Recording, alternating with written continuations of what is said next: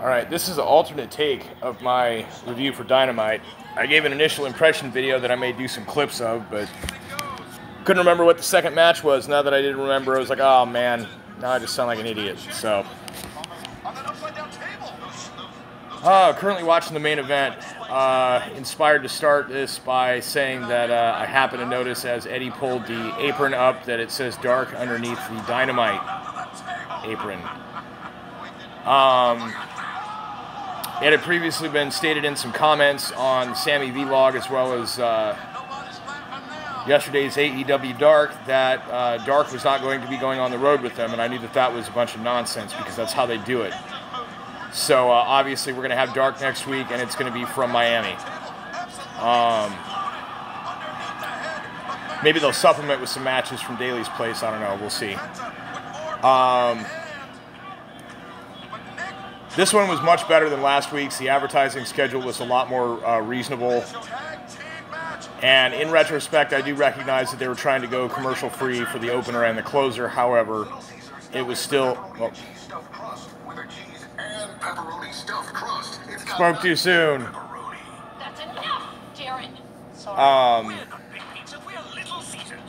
Opener match, the strap match, super good. Had a good time. Cody and QT have some really good chemistry together. Cody knocked it out of the park. QT bleeding all over the place. Couldn't tell if he bladed himself or not. He was down on the floor for a second before he got up, and I think he might have. Some pretty stiff shots with that strap too. But anyways, it was good. The triple crossroads was pretty cool. At one point, the lights went out during that match, and Cody kind of looked up thinking somebody was going to come out when they came back on, and then, of course, the announce team blamed it on the weather. In retrospect, it was foreshadowing, as it were, to the later event that I'll get to. Second match was the Trios tag with Inner Circle versus the Pinnacle. Decent match. Nothing super outstanding. Unfortunately, the TNT app in my bandwidth, there's a thunderstorm. It was skipping around. I actually missed about the last minute of the match due to that. It had fallen behind, and when it caught itself up was after the fact. But the last thing that I saw was Hager putting Wardlow in an ankle lock, so I'm assuming that the Inner Circle won that. But I don't know. We'll find out when they upload a clip. Promos were good. The Ethan and Darby interview was good. They're trying to build the animosity and the tension, but at the same time, I can kind of tell in the interaction that those two are actually good friends. But the best matches in wrestling, the best chemistry between opponents, comes from people who are friends. It's just the rule. Britt Baker's little pipe bomb of a promo also kind of skipped around on the bandwidth, but the only thing I really missed on that was, I'm guessing the punchline to her joke about Dallas being called the Big D was that it was going to be called the Big DMD. But she laid it out there with her statement about Rebel getting injured and Andrade being there for blood money, and she basically quoted Cornette and called it the match that nobody wanted to see. And then added that if they're going to be doing that sort of thing with this blood money to appease Andrade or whatever, they might as well broadcast Dynamite from Saudi Arabia next week. The whole crowd's like, ooh. And I don't know if she passed that one by Tony before saying it or if she just brought it out there. MJF and Jericho promo and signing was pretty good. The audience member tried to rush the ring, and Jericho kind of popped the dude or whatever, but MJF was the one that dealt with him because he's the heel. Of course,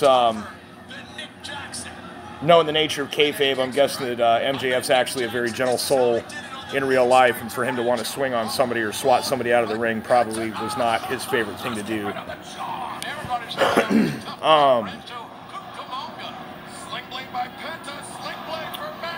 Tony Schiavone interview with Arn Anderson started out normal. Arn getting ready to charm the crowd because he's got a great way of speaking, and it's nice to have a legend talk. And of course, the lights go out, and Excalibur mumbles about the bad weather outside because there's a hurricane nearby or whatever. And then the lights come back on, and who is in the ring but Malachi Black, formerly known as Tommy N, formerly known as Aleister Black, and he administers Black Mass to both Arn Anderson and then subsequently Cody Rhodes, and that means that there is a Malachi and Cody match on the horizon. I think that's going to be exciting. I think that's going to be good. I'm looking forward to what they're going to do with Malachi Black in AEW. He's a storyteller. They've needed stories, like real stories, and I think that'll be good.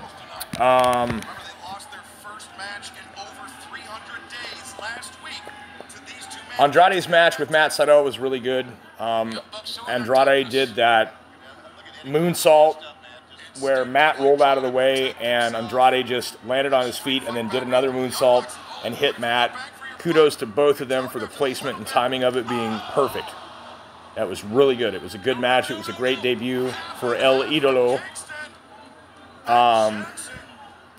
The mixed tag match with Orange Cassidy and Chris Stapp versus the Bunny and the Blade was pretty good. Could have been more, could have been better, but I did like the story that they told. The good guys got the win in the end, thankfully. I'm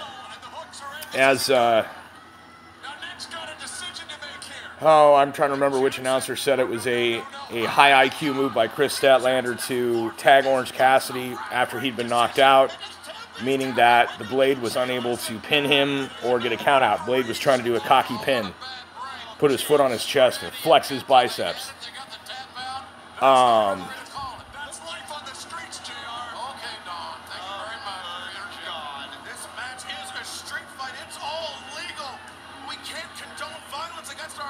Let's see. Oh yeah, I forgot to mention the another chance for Evil Uno to go at it on the mic with Kenny Omega. Those two have good chemistry. What's the capital of Thailand?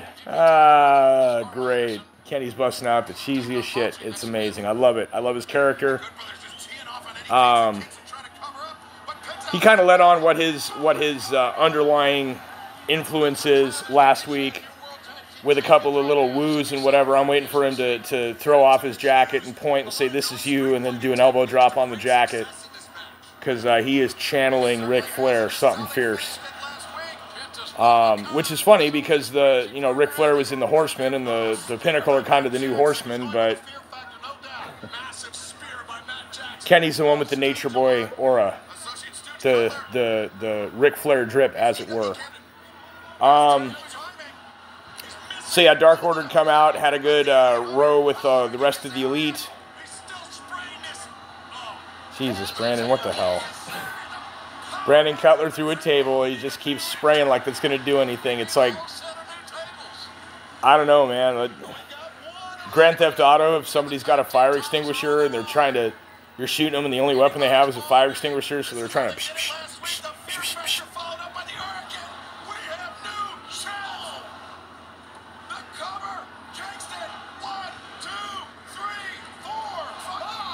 No referee, come on. No way, no possible way that they're going to change tag titles from the Bucks, the EVPs of the company, on TV. Just no way it's going to happen. And there's Frankie. But anyways, yeah, the Dark Order bit was great because Hangman did come out and he thought he was going to do the buckshot on Kenny, but instead he got up in his face and they had a good old back and forth.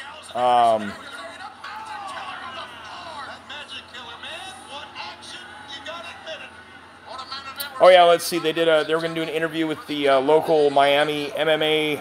Ooh, Eddie with the thumbtacks. Local MMA superstars and oh shit.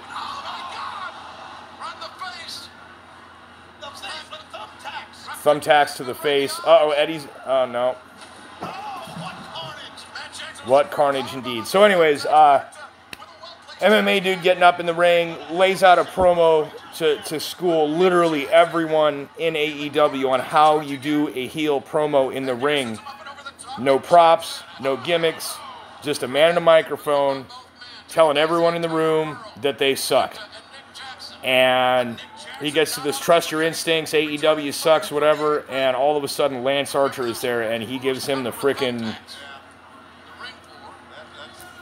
oh, what is it, the over-the-top insider edge that he does.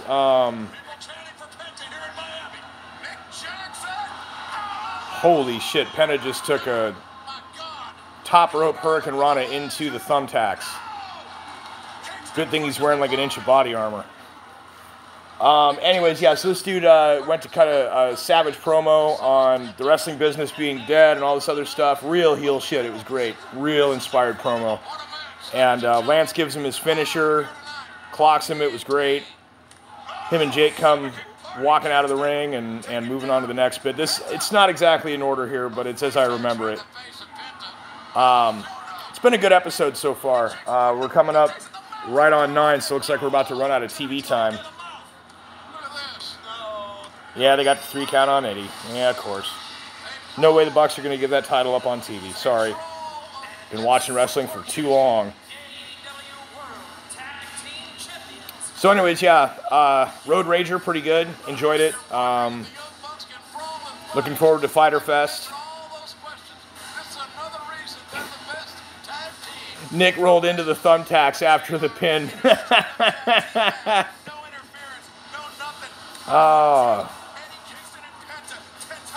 And looked like there's some implosion of the Team Taz going on a promo spot as well, as I recall. So, yeah, it's going to be interesting next week with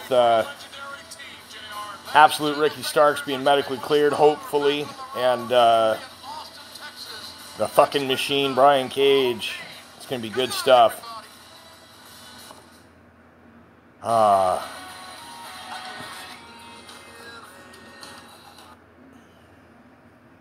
So yeah, definitely an improvement over last week, and I gotta say,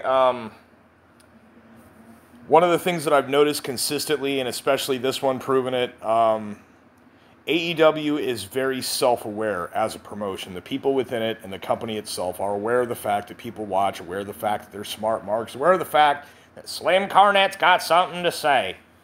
And as JR was saying, most people in the back don't really listen, but you know some of them do. Obviously, Britt pays attention. If nothing else, Jim Cornette gives Britt Baker ammunition every week for things to use in her heel promos because she's so good at it, and she'll rip into something like he ripped into and just basically say the same thing, and it's what a heel would say because he's kind of a heel too. Yeah, I'd say overall this one was a definite improvement over last week. I felt like last week was a lot of filler, but then they kind of acknowledged it with the whole match that nobody wanted to see anyway thing. And obviously they wanted to save some big debut stuff for actual live audience on the road, not the usual Jacksonville crowd. Because you know a lot of them folks that go to that show are the same folks at the show every week. If they're from Jacksonville and they're fans, they're going to keep coming back, which is cool too.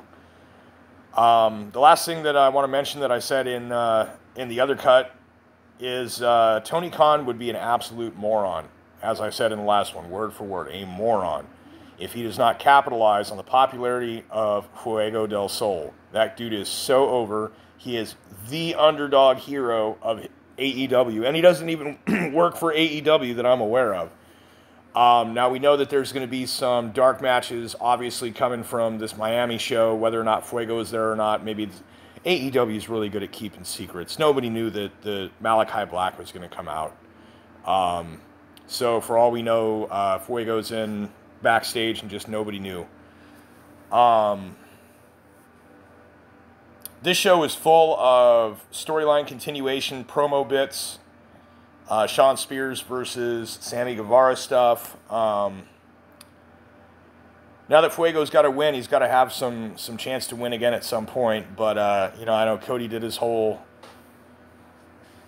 hire my friends thing. These guys are still independent, help them out. But at the same time, Kylan worked through the entire pandemic. She was part of the Nightmare taping. She should have a contract.